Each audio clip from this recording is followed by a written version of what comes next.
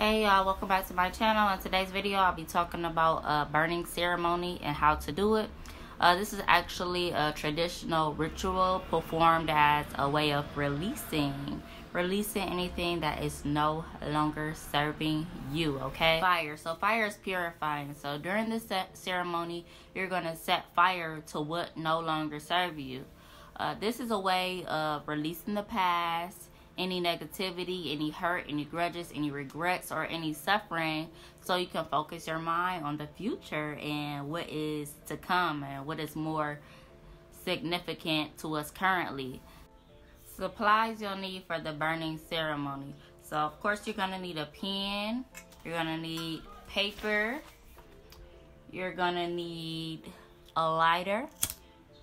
You're going to even need a metal pot or a fireplace or something where you can burn the paper.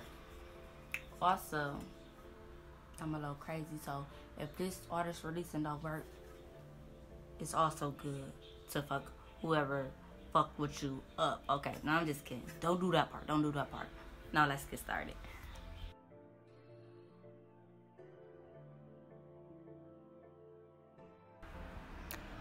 So I have my paper, which I have wrote down everything that I would like to release.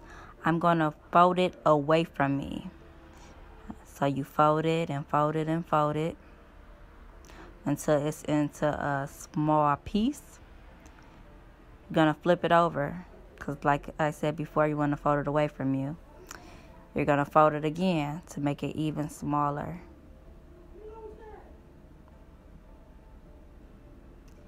One more time, we're going to make this piece of paper even smaller.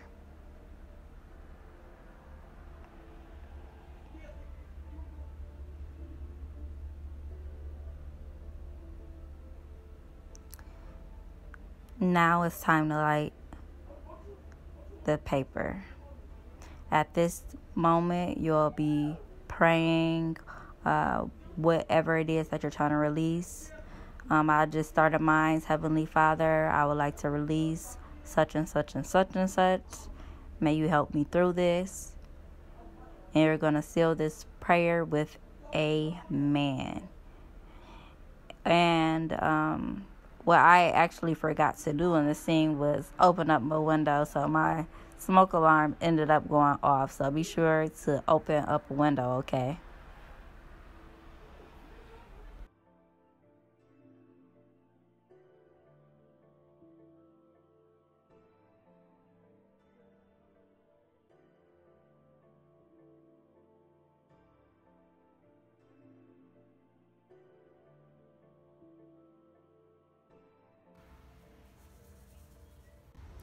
I have my ashes.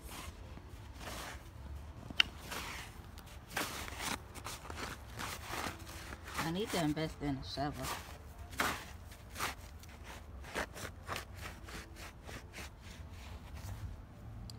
You see the soil? That's the point I'm trying to make. And you're going to sprinkle it in the soil. Well, I'm going to put the snow over it.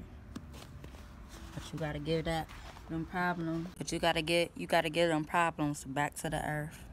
Back to where them problems belong. Back to the root.